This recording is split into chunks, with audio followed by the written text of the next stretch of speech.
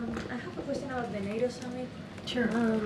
There has been a lot of discussion about Ukraine, but also the southern flank of NATO, countries like Italy and Spain.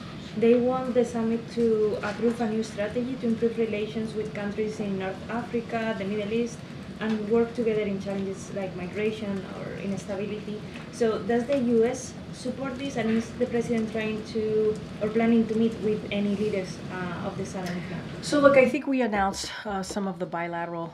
We announced the one with the UK Prime Minister. I just announced with President Zelensky.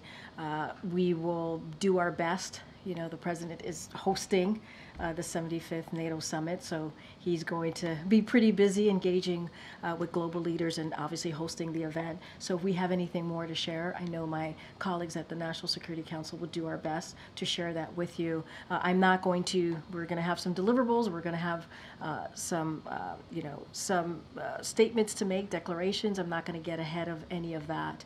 So I'm just going to let this summit begin and let the president actually lead these next couple of days. Does the president support this strategy? I'm saying to you, I'm not going to get ahead of the summit. We're going to have many conversations, many meetings here. I just want to be super mindful. You also asked me about any other bilateral engagements. We've already announced two, and so just don't want to get ahead of anything else. Things happen.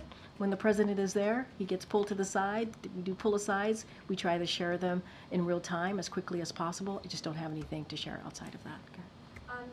Sticking with NATO, are there any details you can share on President Biden's meeting with President Zelensky? Just any details on potentially what they might discuss? If Biden had said he would announce new air defense for Ukraine, will that come up at all? We will definitely, there will be more air defense that we will be announcing. Don't want to get ahead of the president.